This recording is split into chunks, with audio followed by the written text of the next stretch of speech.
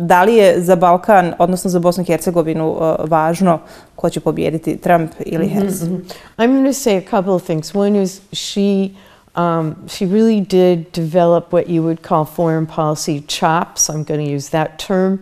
She went to the Munich Security Conference 3 years in a row. She spoke at the Munich Security Conference, became friendly with the Germans, and she actually worked with the Germans on the hostage swap, for example.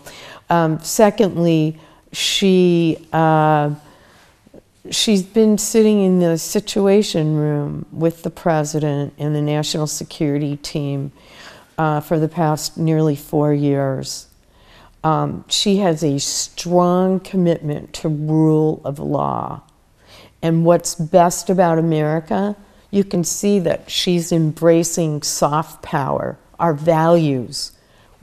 How do our values matter? How do we leverage our values? How do we take care of our own people? Then how do we take care of our friends?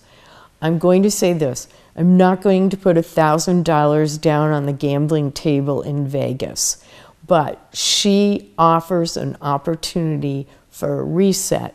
She can be educated, and she does learn quickly. And I think, given her value system and how she feels about America, both at home and abroad, she wants to bring our best. And if she brings our best to the Balkans, I believe there is a potential reset. Better than Trump, without a doubt.